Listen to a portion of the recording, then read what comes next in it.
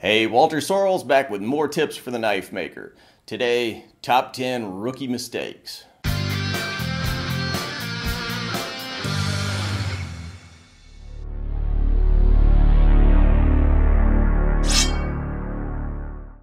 So the first thing I want to make clear here is I'm not making fun of anybody. You know, everybody starts from someplace, and a lot of times in that initial process of educating yourself in something, you know, you make some mistakes. So what I'm really trying to do here is talk about some of the mistakes that I made.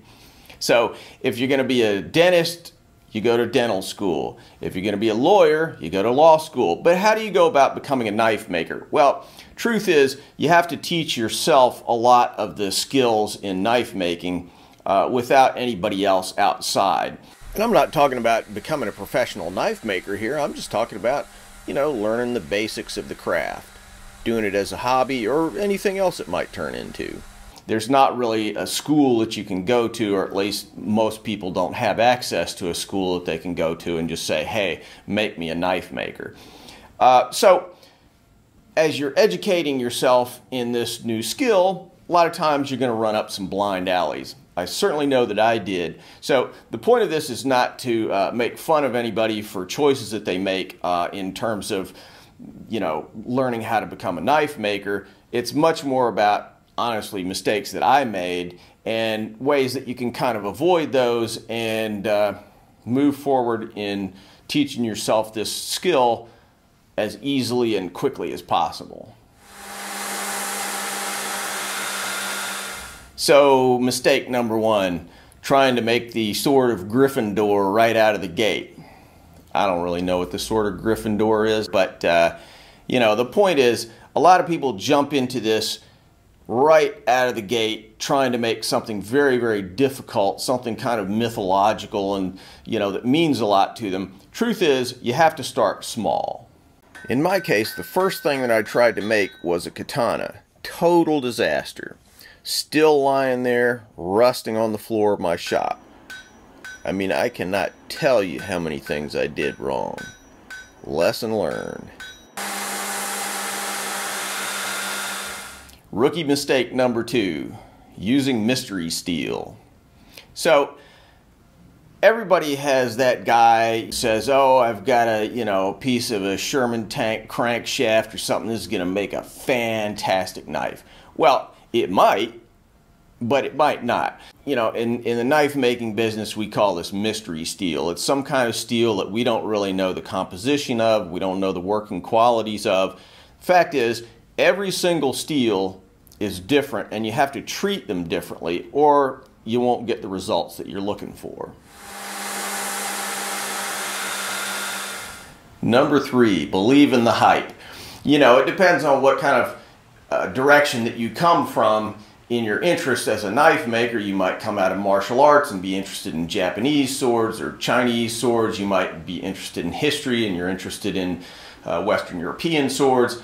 But any direction that you come from, there are always people who are going to be selling you a bunch of hype about how great certain swords were and certain steels are, and this steel is a super steel and everything else is crap. You know, making knives is just like any other business. It's made up of little bitty details, of learning to be competent at little tasks and little skills, and there's no magic bullet. Competence in almost any field is about blocking and tackling, doing the little things right. That's what gets you to the big win. If you try to do heroic things without the right foundational skills, you'll just end up disappointed. There's a kind of general psychological point here, which I think is common to successful artists, craftsmen, entrepreneurs, and what it is this. You have to be able to hold the big picture in your head, the long-term vision, and immerse yourself in the short-term, the nitty-gritty at the same time. You know, the vision, that's the sunrise, the horizon. It's grandiose, it's beautiful, it's distant. The moment where you're actually getting the work done, it's dirty, it's hard. But to be good at knife making, you got to be able to balance both of those things. You got to have both of them in your head at the same time.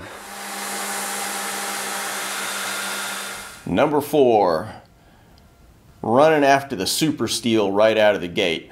You know, a lot of times when you first get started, you're looking around on the internet and there are all these guys saying, oh, this kind of steel is the best steel and everything else is no good.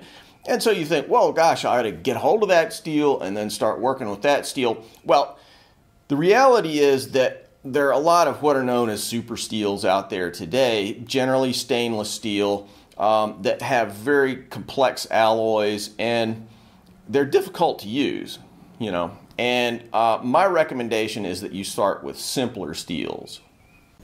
If you want to try your hand at heat treating, go with O1 steel or with a simple carbon steel like 1084 or maybe 1075 or 1095. Each of these is a little different, has their own little nuances, but they can all be used to make high quality knives with relatively simple equipment. Likewise, there are tried and true stainless steels like 440C that have been around for a long time, and heat treaters really know how to heat treat them well. My recommendation, start with those first. They're cheaper, you can make mistakes on those first, and then go to the super steels later. Some of the new steels really are great, but why spend a lot of money on them now when you don't really know what to do with them? Rookie mistake number 5, trying to make your knife too perfect. What I mean by that is that, you know, it's tempting. You're making your first knife, you want to make it beautiful, you want to make it functional, you want, you know, every idea that you've ever had in your mind about what a great knife is, you want to do it the first time out. But the reality is that, you know, you're going to make some mistakes on that first knife. And a lot of times you're better off trying to really, you know, start with something that you can get done quickly, make your mistakes, and learn your lessons and move on to something else. And if you spend too much time, you know, this is what some people call turd polishing. You got something that is, you know, not that good to start with, and then you put a big shine on it, but it's still a turd. So that's something that you want to avoid. Learn those lessons quickly by your mistakes, and then move on to better knives as you sort of up your game. Rookie mistake number 6, not making your knife perfect enough. Okay, now I just said that the big problem is that you make things too perfect. Well, what happens is, as you sort of progress as a knife maker, you know, there starts to be a point where you do need to really aim for, if not perfection, at least, you know, trying to make your knives really high quality. So what I mean by that in particular is that a lot of times after the first few knives, sometimes people start to get in a hurry and kind of neglect fit and finish. They leave scratch marks on, you know, from the tools that they've been using, or they don't put a very good finish on it. And really, you know, you have to decide somewhere along the way when you're going to start to pursue perfection as opposed to just trying to learn lessons. You know, there's not a perfect point where you can say this is where you have to abandon an approach that's just oriented to learning a lesson, and this is the point where you have to make everything perfect. Frankly, to this day, sometimes I make a knife and I'm just trying to learn something and I'm doing it super quick. Other times, you know, I want everything perfect. And so I want to be in control of that decision. Rookie mistake number 7, the gear fallacy. So I don't care what, you know, pursuit you're in, guitar playing, sports, you know, whatever. People are always thinking, if I just buy this better baseball bat, I'm going to hit home runs. If I buy this cool guitar, I'm going to sound like Jimi Hendrix. Yes, gear is important, and yes, gear can help you achieve better results. But at the end of the day, you know, it's your eye, your artistic sensibility, your patience, your diligence. Those are the things that really make the difference in whether you're producing good knives or not. Not whether you spent $10,000, $15,000, $20,000 on fancy gear. You know, as you get better, you're going to buy better tools. But at the end of the day, it's not gear that makes the difference in my successes or my failures as a knife maker. Rookie fallacy number 8. I can't do this by myself. You know, I need a master, I need a teacher, a professor, a spirit guide. You're ultimately responsible for your ability to learn anything. I don't care what it is. Singing, dancing, playing football, becoming a lawyer, you know, whatever pursuits are important to you, you're the final arbiter of that process. And so same thing is true here.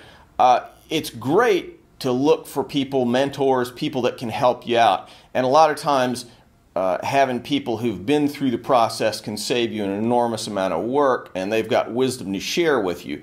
But just because you live in some place that doesn't have 10 knife makers within, you know, a 20-mile radius doesn't mean you can't learn how to do this stuff. You have to go out and you have to spend time in the shed, make your mistakes, and trust yourself, trust your own judgment, trust your ability to learn new things. Rookie mistake number 9, and I get this all the time. Oh, I constantly am getting notes from folks who want to learn how to make Damascus steel, and they haven't really gone into knife making much at all.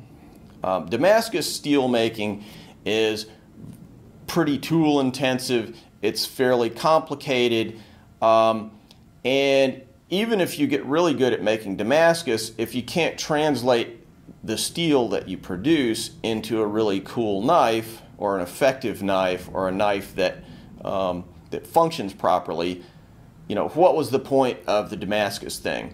And I think worse than that, though, really, is that a lot of times people set themselves up for heartache because they think, oh, I want to do this Damascus thing, and it's just very complicated. There are a lot of, it's expensive. There are just a lot of moving parts to it.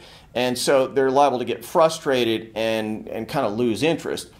My recommendation really is to just start real small, make, you know, simple knives from simple carbon steel in particular, or do it from stainless steel and have other people do your heat treating. And you know, then you can learn the real foundational stuff. And then when you move to making Damascus, you just have so much more to draw on in order to produce really high quality material.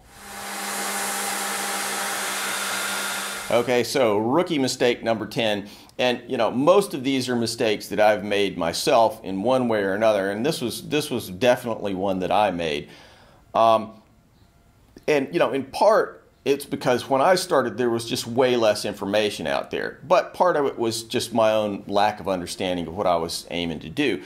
So rookie mistake number 10 is not pursuing heat treating and metallurgy enough. Now, this is not saying you have to go to you know, engineering school and get a college degree in metallurgy. That's not my point. My point is that learning to heat treat steel is absolutely the single foundational, most important skill that you'll get as a knife maker. So the earlier that you come to understand how steels work, to understand sort of the main variables in producing different qualities in steel, the better off you're going to be in the long run. So there are a lot of sources of information out there about metallurgy and you know, heat treating. Some of them are kind of advanced and complicated, but a lot of them are very commonsensical and pretty easy to understand. So follow that as best you can. You know, try and find out as much information as you can about heat treating, and it will pay dividends forever for you.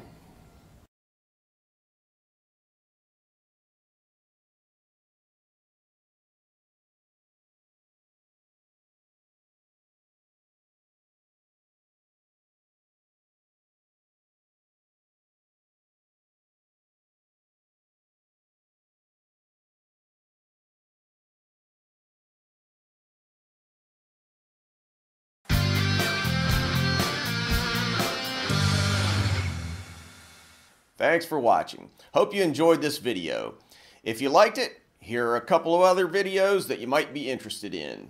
Also, like me on Facebook at Walter Sorrells Blades, and check out my website, waltersorrellsblades.com, where you'll find examples of my work along with instructional videos showing all aspects of Japanese sword making, including forging and polishing, how to make hamones, and how to make fittings, scabbards, and handles for Japanese swords.